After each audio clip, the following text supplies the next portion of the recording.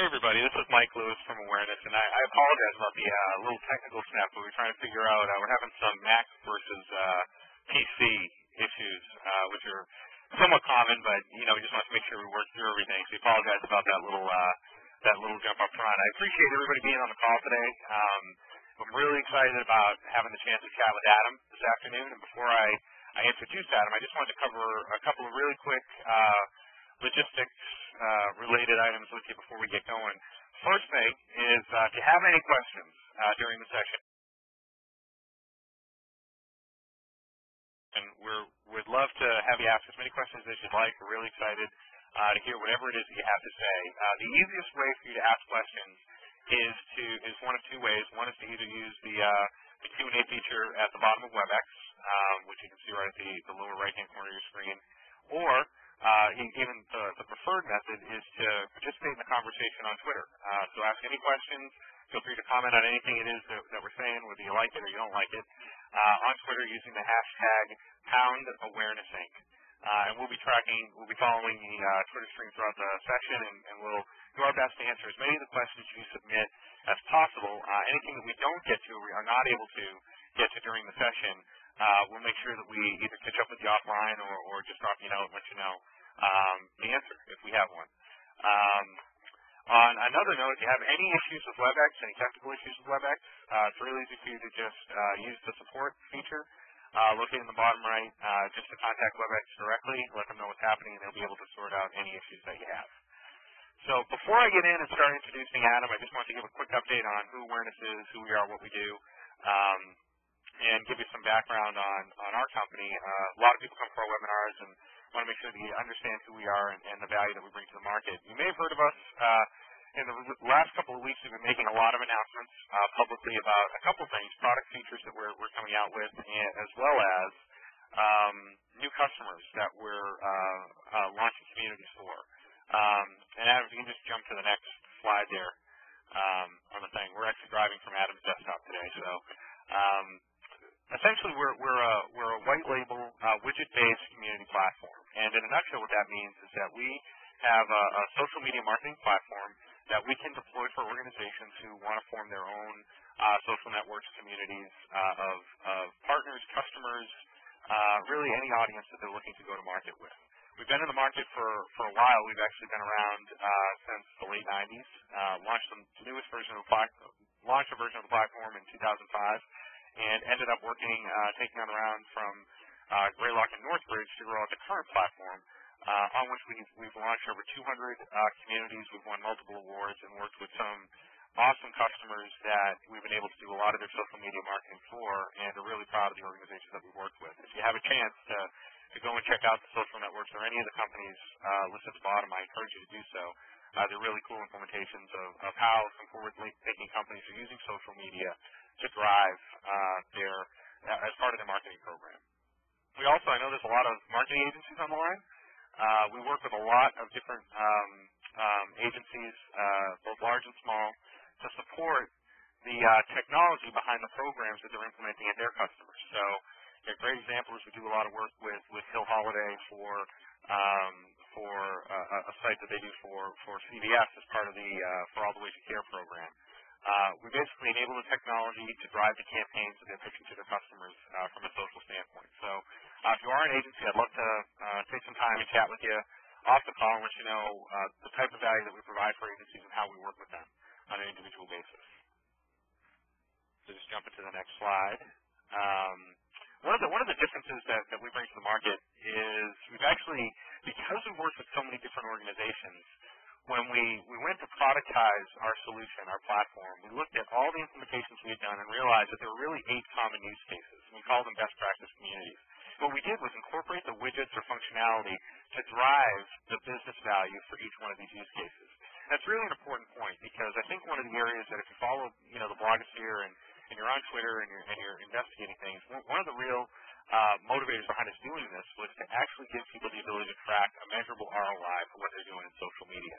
So a lot of the use cases that we came up with were, number one, based on our experience, and number two, based on the goals of our clients. We could actually build in metrics in the back end that drive an ROI based on what it is that the organization is trying to do.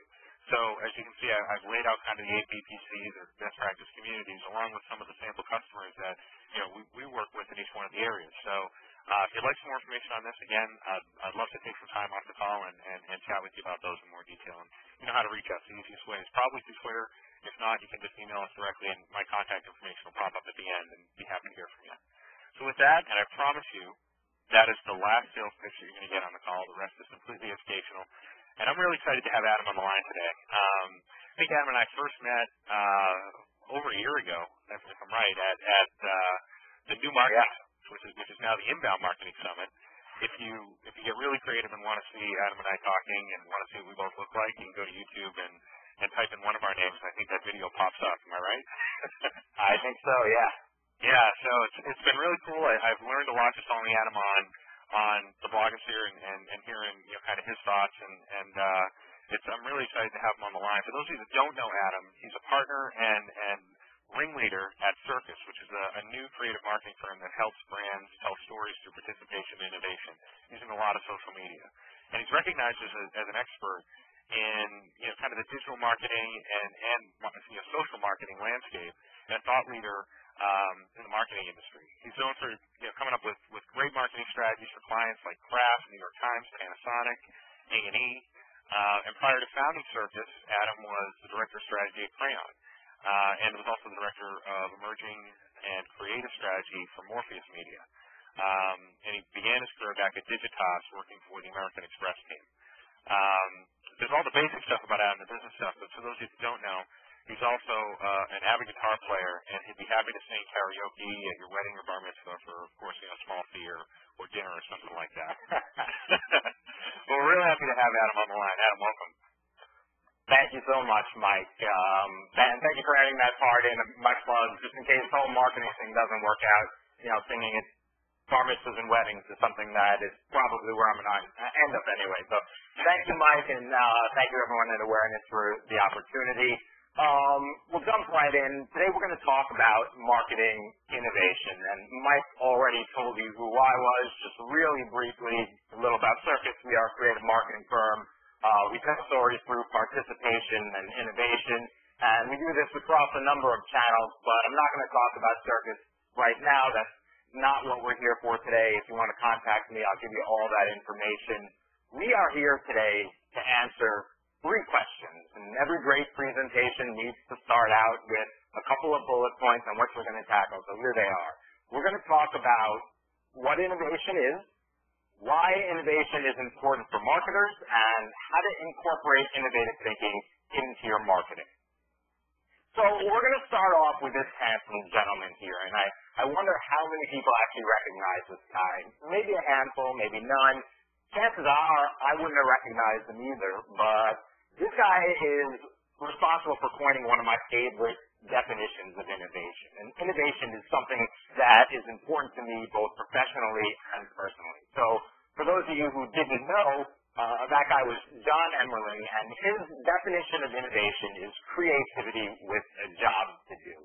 And that is what we're going to use as the premise for today's talk. There are certainly a lot of definitions of innovation out there. I particularly like that one, but we're going to use that one for our talk today. So, hey, Adam, this is Mike. I'm sorry to interrupt you. I just want to give one thing. Looks like there's some chat going on Twitter, some confusion around the hashtag for the event. So just to clarify, the hashtag is Pound Awareness Inc. Just so everybody knows, it's not Awareness 123. Sorry about that. Not a problem at all. So I think that there is a common misperception that somehow innovation is inextricably linked to technology. And while technology can certainly help fuel innovation, it's not core to what innovation actually is. Now, in Emmerling's definition that we just saw, technology isn't even mentioned, and it's not really mentioned in most definitions of innovation. And when I think about innovation, when I'm working on a project, I do my best to keep technology as the final strategic link, which is not always easy to do. I certainly recognize that there are client pressures and the ever-popular lure of shiny objects. And I'm certainly not saying that technology doesn't play a role in innovation, but I think that a lot of us in the marketing world, especially especially increasingly in the last 5 years, are beginning to get carried away with technology and begin to use it for its own sake, forgetting that there is no substitute for creative ideas. So when I was asked to give this talk today, I thought it would be a great opportunity to address some of the positive and some of the negative things I see happening in the world of marketing, particularly as it relates to innovation. So before we get fully in, I want to talk about why innovation. Because I think that innovation is very important for marketers. And I certainly see a lot of exciting, innovative things happening in the world of marketing. But on the flip side, I'm sad to say that I think I see a greater degree of complacency and status quo, as well as forced uses of technology with no real strategic core. And given my passion for this industry, it kind of saddens me that there are people just going through the motions or looking for that next flash in the pan technology to exploit their motivation for innovation. So I worry that some of these people that fail to look at every opportunity to innovate, that some of these people will be out of work soon. So an interesting statistic here, and just so you know, this statistic was actually pulled in the year 2000 from a great book called Winning a New Product. But this statistic was pulled in the year 2000, and essentially 40% of major corporations are now out of business. Within the span of 25 years, went out of business. They no longer exist. And some may think that this statistic is somehow tied to an inability to deal with new technology, and I would disagree. I believe that the companies reflected here failed due to the lack of innovation, not an inability to keep up with technology. Now, new technology certainly plays a role in these companies, but only in the sense that being unaware of new technology can stunt your ability to innovate. And earlier I mentioned that technology should not be the motivation for innovation, but the exponential rate at which technology is changing is constantly challenging us to re-examine the way we as a society live. Things are changing every day, and we're changing the way that we live and the way that society grows. And when you think about the growth of social computing over the last 5 years, even over the last 2 years, it's inevitable that technology will change everything that we do, including marketing. Still, technology itself should not be the focus, which brings us to the central focus of today's talk, the role of innovation in marketing. So, innovation isn't marketing's job, right? I bet when most of you took your job, whether it be marketer, agency executive, brand manager, innovation was not at the top of your job description. More traditionally minded marketers may not even consider innovation as a mandate. After all, our job as marketers is to tell a story about a product or service. As marketers, the product is out of our hands, right? Well, maybe not. I personally believe that modern marketing must be more closely tied to product, and that innovative marketing programs can add to a product beyond its intrinsic value. And as such, my partner, John Swords, and I created Circus to focus on two core principles we believe are central to the current state of all marketing. As I mentioned before, these two core principles are participation and innovation. And given that innovation is so core to what we do, we've actually developed a way of thinking about innovation and a process to ensure that we're constantly doing our best to innovate. And you see it here, it's ICO, which stands for Innovation Creates Opportunity. So it's a fairly straightforward process. There's a stage followed by a gate or a filter. And at each stage you have the chance to ensure that you have completed what was in the previous stage. Pretty straightforward. Now, this is the model that Circus uses, but you can create your own model for innovation. We're using this as a template today, but without some type of framework of checks and balances, what tends to happen, and I'm sure that you've all seen this, is that people fall in love with their own ideas, and they rush to the finish line, untethered, without an obligatory check-in. So someone has a great idea, they think, and it could very well be a great idea, but there are still the necessary checks and balances that you need to go through in order to get this idea to market. So that's what the gate serves to do. They ensure you're periodically checking your thinking and not simply moving ahead aimlessly. So I think that people on the line who have been in product development have seen this type of philosophy before. And this is actually the try this at home slide. So consider your current processes. And if you haven't established an ideation process with iterative checks and balances, see if you can't fit this or some other type of model into the way that you work. And then let me know how it goes. I'd love to hear. So let's get into stage one. And stage one is a needs-based assessment, and it's fairly straightforward. But the framework allows to validate your thinking. So at stage one, the essential questions are asked. What are we trying to accomplish? How can we add value to the consumers? How can we involve the consumers? And others based on the initiative, but it's very important that this stage is done. And when things like this are not, or questions like this are not asked, I see campaigns that come out looking like something that I wrote about back in March, actually. It's a reverse Cinderella type story in which a beautiful girl finds the man of her dreams, loses track of him, and is left only with his jacket. She creates a blog, a YouTube channel, and other content that's made to look like user-generated content. So this was leveraging all of the social media channels, what was popular at the time. Now, in the end, the story turns out to be nothing more than a hoax and a campaign for Australian clothing company Witchery. Now, I guess the first rule is that, don't lie to your consumers, but what really bothered me about this is that it was apparent that the creators of this initiative were trying to employ every buzz tactic imaginable, but it's also obvious that they did not ask the questions that we saw on the previous slide. Now, some of you may have been saying, well, stage one, that's pretty obvious. We already do that, but not everyone does it, which is why I feel that it's important to stress these things. Which brings us to the next stage, which is storytelling. And in this second stage, we talk about storytelling without any reference to technology. And the question needs to be asked, what is the story we're trying to tell? And how can we activate consumers to participate?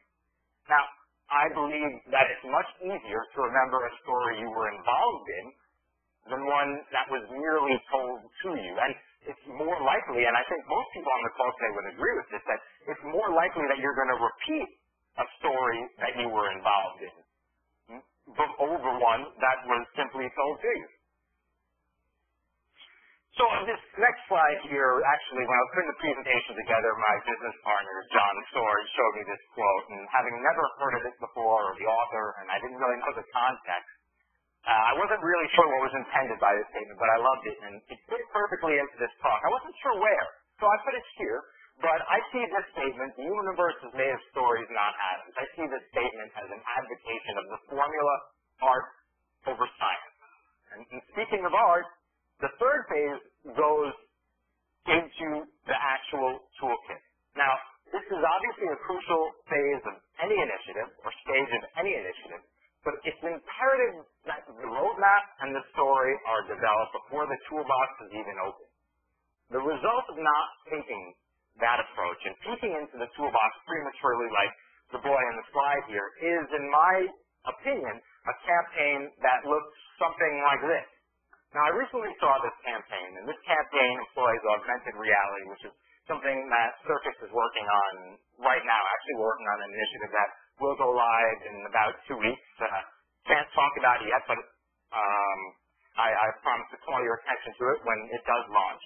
So, on the surface, one may think that this campaign, if you've seen it, you might have thought that this campaign was innovative. And essentially what it is, for those of you not familiar with augmented reality, I won't go into depth, but in this instance, what you do is you print out a piece of paper, you hold it up to your webcam, and out comes this 3D movie poster.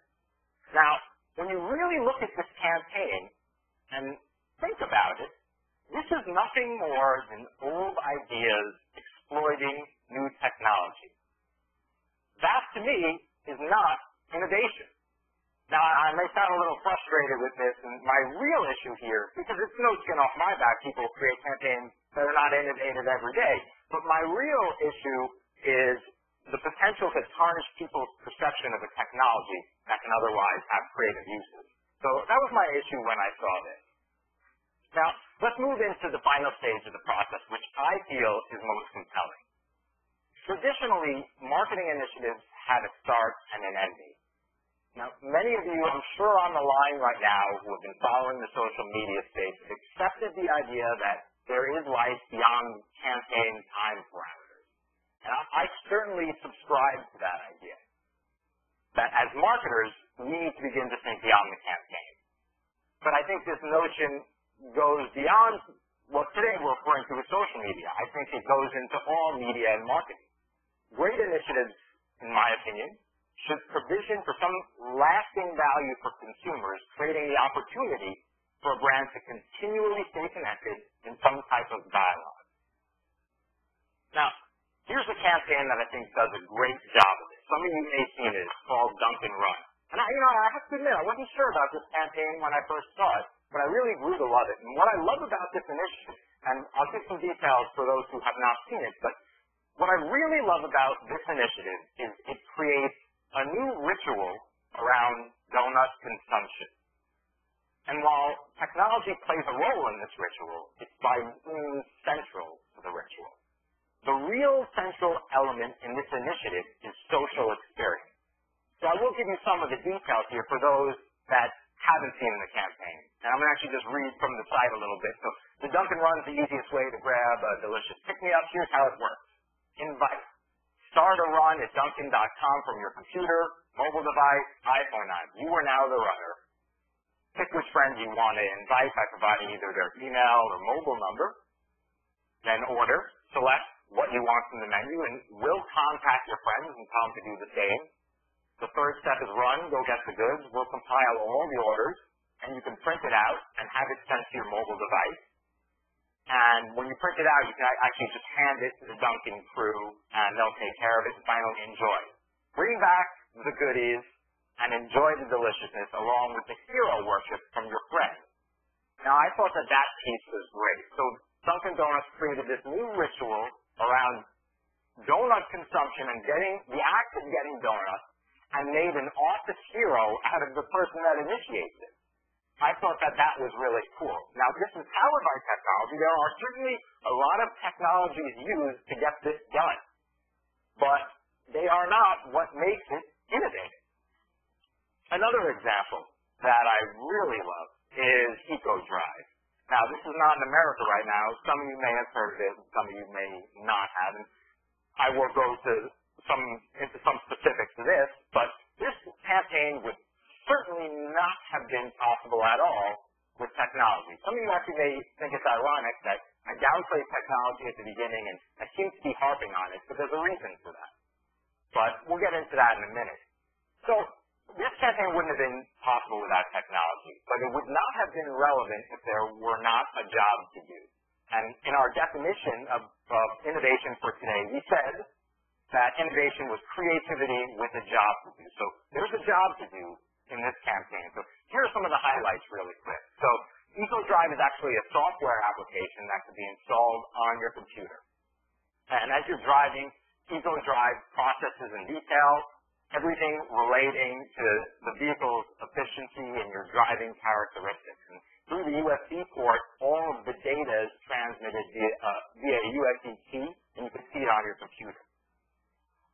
The driver, and I'm going to read a little from the site here, the driver can analyze consumption and emission on each journey, and they make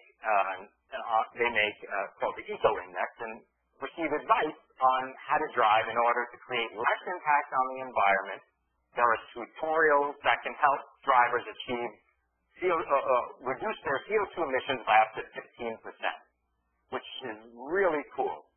Now, for these eco-drivers, something was created called Ecoville, which is an online community dedicated to eco-responsible driving. Now, we all know that a lot of brands are beginning to create communities nowadays, and our gracious host awareness is helping to power a lot of them. And they didn't ask me or pay me to say that, but it is true. So while I think that branded communities can be effective, it takes more than just a platform to make a community successful. You'll remember a quote from a few slides back. I said the universe is made of stories, not atoms. Well, communities are made of people, not technology. And people need to have a reason to interact, whether it be shared interests, common goals, and that's exactly what Fiat created here with EcoBill. Now, if you go to the site, ecodrive.com, there's a flash intro where the statement is made that the technology is complex, but the result is simple. And that's really at the heart of what we're talking about today. And I really love that statement. The technology is complex, but the result is simple. And I think that innovative uses of technology should be able to almost obscure the technology and almost make the technology seem human and perform in ways that feel like it was supposed to be that way. So the technology is not what is front and center, but the creativity, the ideas, and the results are what is front and center. But talk is cheap, and I think that this campaign shows us that marketing can be about doing, not just about talking. There are a lot of companies out there that are talking green. There are other companies that are raising money for the environment, which is great. But here's an initiative that's actually delivering solutions and leveraging community to get the job done. Somewhere on the site it actually says the savings grow as the community grows. How awesome is that? The savings grow as the community grows. So they're actually putting a price or how much we can help the environment based on the importance of community. I love it. Incidentally, this campaign won Grand Prix of Cannes this year, and I have mixed feelings about ad awards, but in this case it was certainly well-deserved. And it's probably not a coincidence that Fiat was named Business Week's Top 50 Innovative Companies of 2009. Now, it wasn't tied directly to this campaign, but I'm sure that this had something to do with it. So in short, there are alternatives to innovation.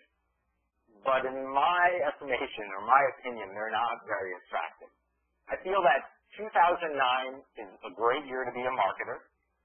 Our toolkit for creativity has never been larger, and our canvas has never been more global. And one thing that really annoys me, and I'm sure that some of you have said this and some of you have heard this, I've probably said it, but I've stopped. One thing that really annoys me is when people say, this is just marketing, we're not saving lives, as if what we're doing is not important. Now, this may be true that we're not saving lives through what it is we're doing, marketing, social marketing, but if this is really your attitude, you might be in the wrong field, because you might not be saving lives, but with the ability to innovate to the point where you're shaping culture, you definitely have the ability to change lives. With that, I'm going to leave you with a statement from a great musician, John Cage. I can't understand why people are frightened of new ideas. I'm frightened of the old ones. Thank you very much. My name is Adam Broitman. By all means, if you saw something in here that you liked, that you didn't like, you want to challenge me, you want to discuss, shoot me an email at adam@circus or get me on Twitter @Adam Broitman. Thank you very much. Wow, thanks, Adam. That's great. So before we get to the Q&A, we have a bunch of questions that already came in. I wanted to do a couple things real quick with everybody. First, just remind everybody that if you have any questions, feel free to shoot them in using the Q&A button at the bottom of WebEx. I am monitoring everything. I've tried to respond to as many of you during the session as I could, as well as anybody that's out on Twitter. Feel free to drop us a tweet, and we will get to that as well. We already have a bunch to get started with, but before I go forward, I want to let you know about a couple of the next 4 sessions we have coming up. We're actually booked up having people on through September 22nd. We have some really cool, exciting guests that we're going to be having on the show or the webinar series here in the next couple of months. Starting off with Mike Volpe. If you don't know Mike, he's a CMO of a company called HubSpot, and I don't work for HubSpot. I don't sell their product or anything like that. But if you haven't checked out HubSpot, I recommend you do. It's www.hubspot.com. They're doing some really cool, innovative stuff, both from a marketing perspective as well as from their technology itself. I think it's some pretty cool stuff. So we're going to have Mike on, and we're going to be chatting with him on August 26th. That should be August 26th. We had to change the date. We're going to have Chris Brogan on the line, and that's just a couple days after he comes out with his brand new book, his first book actually, called Trust Agents. So he's going to be talking about trust agents and going through, I'm sure, a whole bunch of other stuff that will be pretty cool. So he's going to be on August 26th. Larry Weber, if you're familiar, if you're from the agency world, you know who Larry Weber is. He's the founder of Weber Shandwick. He's currently the chairman of Digital Influence Group. Larry just came out with a new book himself called Sticks and Stones, and he's going to be joining us on September 10th. And on September 22nd, we have Joe Trippi. And a lot of people have asked about who Joe Trippi is, and I was kind of surprised. For those of you who don't know Joe, Joe is actually the guy who did all the social media for the Howard Dean campaign back when they first launched. And at the time, you remember, it was a pretty innovative thing.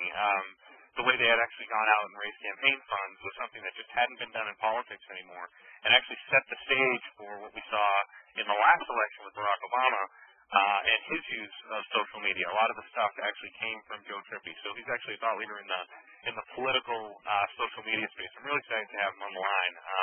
If you don't follow him, he's on Twitter. I think it's just Joe Trippi on Twitter. So feel free to register for any of those at awarenessnetworks.com. They're right on the homepage. Feel free to click on. You can get a quick overview of what people are going to be talking about, and then register, and hope you can come back. Do I have another slide in there, Adam, or is that it? One more. One more? That's it? Oh, that's the one. Yeah, you need to get in touch with us. This is how you get in touch with either Adam or I. Again, any questions that you have now, feel free to jump on Twitter or through WebEx, and we'll get to all of them. So first things first, a bunch of questions came up kind of around budget, and I don't want to talk about budget specifically yet, but I thought one of the interesting things that people have been talking about is when you're marketing in a down economy, marketers tend to be less willing to take risks. And I'm wondering how much of that you see and how much of that actually translates into a lack of, or maybe a perceived lack of innovation right now. Right. So, I mean, I have to admit, well, we've been fortunate enough to be working on some great projects and get some great deals. I haven't really seen that to a large degree. I certainly read about it in the trades that people are pulling back dollars, but it's not really a risk when you propose creativity and when you propose something that is laid out in a way that I laid it out here.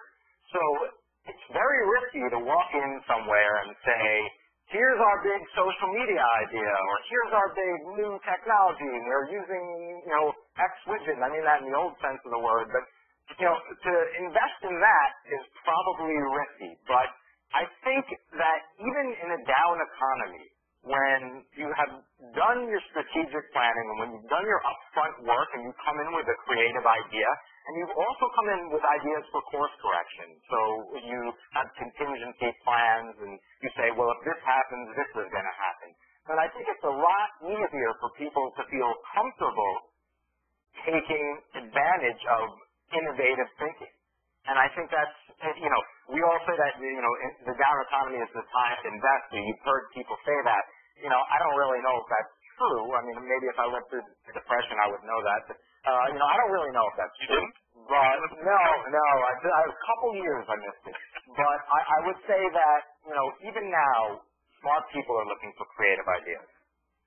Yeah, no, I definitely agree with that. I think, one of the things that's come up, I think, and it's more maybe, and if you put social media and you talk about how companies are kind of less, some companies, I should say, are kind of taking the old school thought that, they're not sure, do we do this, do we not do it? Well, it's kind of that risk versus reward thing. And what I mean by that is marketers know what the results, for the most part, are going to be from an email campaign. They know what they're going to do from, the ads that they run. They've been able to collect all this data, and all of a sudden this new thing comes along. It's called social media or digital marketing in general. And it becomes a little more risky for them to actually say, all right, I'm going to allocate X percent of my marketing budget to this thing that I'm not sure how it's going to go, especially difficult in a down economy after budgets have been cut. Right. What's funny about that is that people will continue to invest in things they know aren't working. So they might pull dollars back from, say, social media or newer types of marketing, and they might dump them into, banners on big sites they know they're only going to get a 1% at best, maybe 2% click-through rate. So it's amazing how in a down economy people go to what they know, but those things are not necessarily things that work, which is kind of interesting to me. Absolutely. Yeah, no, I couldn't agree more. So talk a little bit about the budget then behind innovation. You know, as marketers start to do this, and I completely agree. I think everybody on the line, agrees that, it's a great time to be a marketer, that there's a lot of innovative stuff that we can do. Talk a little bit about the budget behind actually coming up with innovative concepts. I mean, I don't know how much research that you guys have done to it, but there's a lot of questions about, how much money should we put in? Is there a specific amount? Is there an allocation, behind the innovative stuff that we're trying to do? Right. So, I mean, there are your textbooks to put X amount into marketing. Some people in business might say 8% of your gross revenue goes towards marketing. And I don't really know. I've never worked for a company that spoke in those terms. But if you're going to use those terms, if you want to say 8%, maybe 0.2 goes to innovation, it's really hard to say. But what I would say is, depending on the size of your budget and your ability to have initiatives that encompass many different elements, and what I mean by that is, a great idea can be executed in many ways. So let's say you're bringing an idea to a client, and you have a really great idea that can be executed both via banner ads and social media, or something that people might think is newer. To be able to hedge the risk and to be able to say, well, we're also running this in tandem, will help people better make an estimate on how much they can put towards innovation. But that is I have to admit, that's a very difficult question. I think anyone would be hard-pressed to answer that with a number. But I would say, definitely continually come up with great ideas, and the budget should follow. Absolutely. No, I agree with that too. And we just got an interesting, it came into the Q&A button. It's not on Twitter, but someone wrote in, and I think it's a great point. She said that I agree that it's a great time to be a marketer, but I have to say I'm seeing hundreds of marketers out of jobs, and my job hunt in the marketing field becomes more frustrating every day. I think top management doesn't realize how great a time it is. And I would agree with that. I think that's kind of true, especially at some of the larger organizations that I've worked with. And I don't know if you're seeing the same thing. Yeah, well, I would say to that person, shoot me an email, if you're not working right now, by all means, because I think that right now is the opportunity where, we saw this, my partner and I saw this in this economy. We saw this as the opportunity to go out and with lower overhead to be able to do the same type of executions in terms of level of creativity for less money, allowing us to be more experimental and do more innovative things. So yes, a lot of people are being laid off. I know it's a terrible thing. I've gone through it, and that part of it is not doesn't make it a great time to be a marketer. But, I think where you're faced with adversity, there's also opportunity. And, people are starting businesses. I can't tell you how many people have told me that they're starting a business now. I feel like I hear it every day, and I love it. And I think that, not to get very patriotic, but what it means to be an American, the ability to lose your job and then go out and say, okay, I lost my job. Now I'm starting a business. So marketer, business, whatever you're doing, I think that, yes, it's a bad time in terms of money, but I think it's a great time in terms of opportunity all around. Yeah, I agree with that too. And Christina, if you're listening, I think you just got an opening to send Adam your resume, so feel free to drop him a note. You can send it over to us as well. I'd love to see it and see if there's anything we can help you out with. Another question came in about really the goals of innovation, and the way that I'm going to read it exactly the person put it, and then add a little color maybe to the end of it. But what if innovation doesn't actually drive sales? What does it become then? And then the color I'd add is if it's not sales, if there's another objective that you have behind the program or what you're doing in marketing, if it doesn't answer that, what happens then? Right. So I don't know if I could go back if people still have their screens up here, but I will just go back really quick because I think that's a great question. What if it doesn't drive sales? Well, It's around here somewhere, if I know this presentation. So you'll see the way we have it laid out here is the first stage in innovation is a needs-based assessment. So you can be innovative and at the same time ensure that you're driving towards sales, but that needs to happen at the beginning. And if you do a proper needs-based assessment, so you go through everything that you're up against at that time and cross-check that with your goals, then that should put you on the course to, it doesn't really matter what goals. I'm not saying what needs fall into that first stage. And if sales fit into that needs-based assessment, then there are certainly innovative ways to get there. But you need to ask the right questions up front. Absolutely. And an interesting quote just came in from Twitter.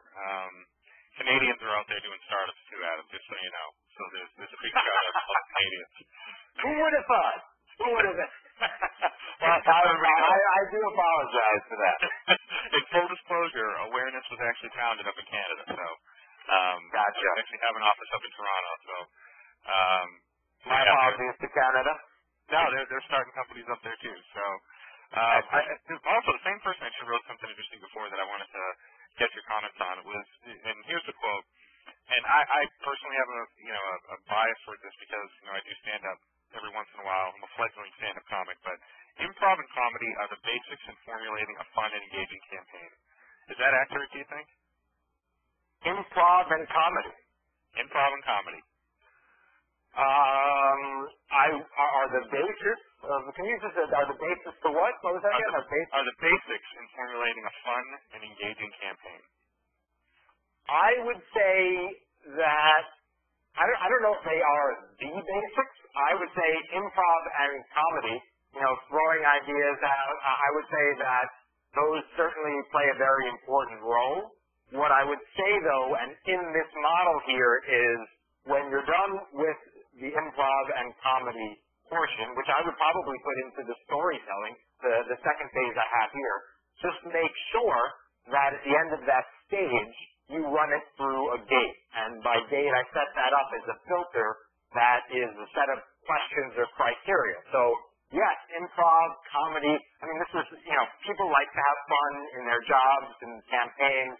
Just make sure that you run it through that filter and make sure that the output is something that is going to be fortuitous and going to make the campaign better. I don't think that improv and comedy alone make a campaign successful. I agree. Yeah, I can't. I completely agree. I just want to get your reaction to what was written in there. Just got another cool question here. Adam, are you finding that consumers demand more innovative marketing in that they prefer to be part of the conversation versus just being shown in a static banner ad or an advertiser in a magazine or something like that? 100%. 100%. The two examples that I showed today, the Dunkin' Run and Eco Drive are both, from what I can see and what I'm reading in the media, very successful. And I don't have their parallels in campaigns that are unidirectional.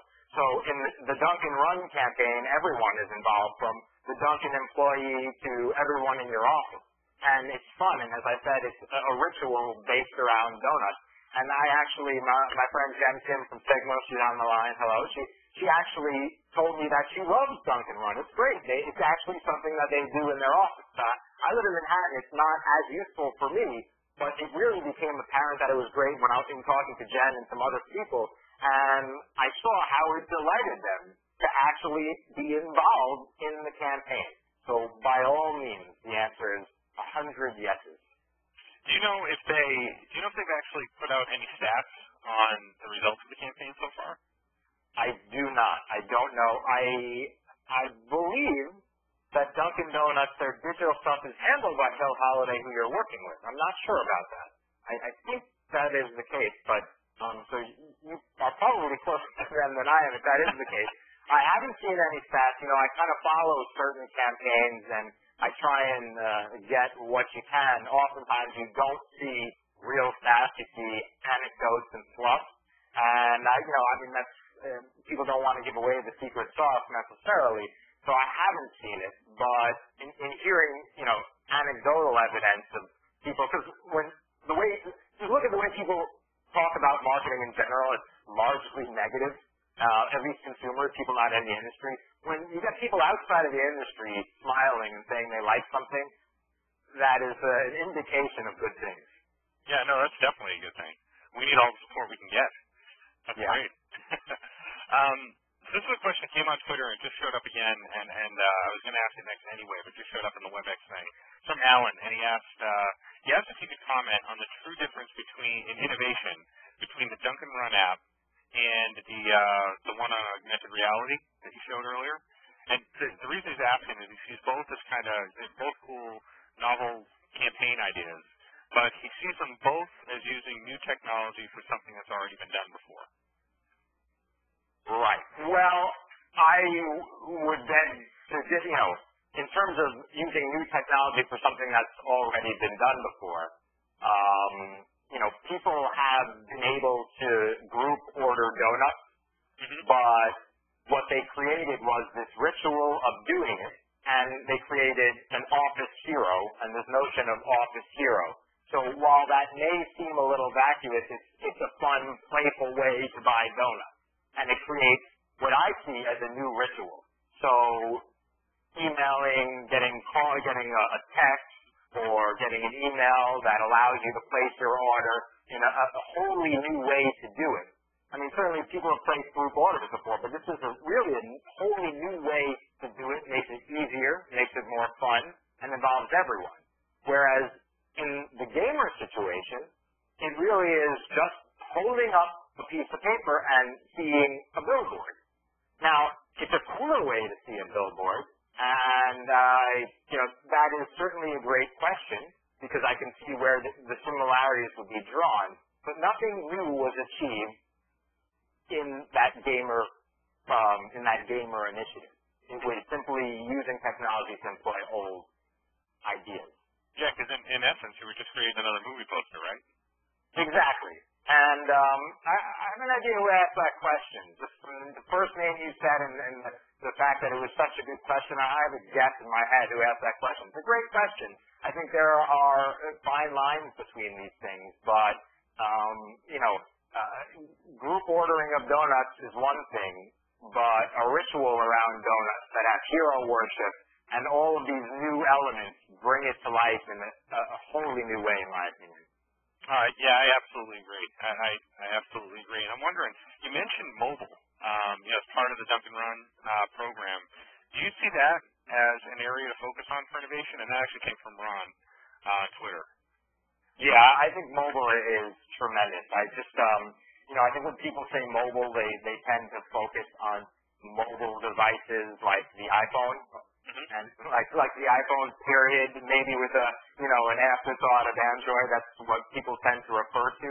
I think the opportunity for mobility as a concept and reaching people and messaging them with time and place as part of the contextual puzzle is absolutely tremendous. And I think that is going to become increasing as more people have smarter devices, and not just mobile phones, but netbooks and other devices that can connect with GPS coordinates and other elements. I think that is going to enable things like Dunkin' Run and other very creative uses of technology to achieve new types of campaigns. And do you see, are a lot of your clients asking for more down the mobile path? Yeah, I think that there are some that are asking for it by name. I think there are some people that are saying we want to be doing more in mobile. And there are some that realize that this is the way their consumers are beginning to act and say we need to reach our consumers in the new way that they're living. And the implication there for a lot of consumers is that people are spending more time on mobile phones. I'll use mobile phones for this because they are spending more time on mobile phones, mobile devices, than they are on the PC. So by all means, more people are asking for it, are talking about it, whether explicitly or implicitly. So what part of innovation and all the stuff that you talked about, and this is a very general question, so maybe difficult answer, but it's a good one, I think. What part of all this relates to B2B? And because a lot of the examples, and I think this is kind of, it's a lot easier sometimes, I think we all do it, because the consumer examples are out there. They're very easy to talk about because we all see them every day. Do you know of any in the B2B space of companies that are doing really innovative stuff? Right. So you always have the B2B question, and I should be more prepared for the B. I should have one in my back pocket because you know you're going to get that question because it is much more challenging. And you see examples of innovative campaigns for consumers all the time. And every day you see a new campaign from Kristen Porter, Burger King, something that blows your mind. And it's very difficult to do things on that scale or with that bravado in the B2B space. Now, off the top of my head right now, I'm at a loss for something in particular, but I find creativity and innovation in small things as well. I think I said in my talk that people link innovation with technology. I think that people link innovation with larger-than-life examples of campaigns, and you can innovate even in the way that you do a presentation, right, in the way that you speak. And, there are innovative ways to message from business to business that I may not know about them because they're not big, sexy campaigns. So I probably can dig and find one, but I would have to think, and I'm not working in a B2B environment right now, but I would have to think, well, I am on one thing, but and I like to think that we're being very creative with the jobs we do, but I have to think that there are examples that are closer to the ones that I showed here in the B2B space. And maybe I'll do some digging and put them up on Twitter when I find them. Yeah, that's great. That's great. So I got two more questions in here, and I'll first, Christina asked if we could put that last slide up again. I think she's looking for your contact information. Sorry about that. No problem. Good question from Olga that we've gotten on a few different sections, and so we'll get your take on it too. What resources do you recommend for young marketers who are just starting out in order to deliver the highest value social marketing campaigns? What resources do I recommend? Well, I mean, I got to go back to Old Faithful on this one, and this is probably what just about every social marketer would say. And I like to be creative in my answers, but there's really no substitute for being involved. So if you don't have a blog, if you're not on Twitter, my new favorite thing is phosphorus. It seems to be everyone's. And I think that if you're getting into the industry, obviously there's reading all the blogs and reading all the texts that are constantly coming out. But there really is no substitute for creating content and creating content that is meant to evoke conversation. And I wish I had something, more unique to say, but that is the truth. I feel everything I learned about blogging, I learned from just doing it. I mean, when I started doing it, there weren't books, to my knowledge, and, I learned a lot about blogging by doing it. And that is the best advice. And still, even after hearing that advice so many times, I find people saying to me, well, I just don't have time to do it. And my answer then is, well, maybe you don't really want to do it because there is time. And if that's your career and that's what you want to do, then you have to make time. Mm-hmm. Well, Adam, I really appreciate you taking some time with us today. My pleasure. We're at 3 o'clock. I want to thank everybody that's on the line. Just for those of you left, I just want to remind you that we will be making the slides available. It'll probably be early Monday that we'll have both the slides and the recording as well as the podcast of the Q&A up on the site, and you'll be able to download them. We'll send out an email to everybody that was on the call today just to let them know. But thank everybody on the line, and especially thanks, Adam. We really appreciate you taking some time. My pleasure. All right. Thanks again, everybody. Talk to you soon.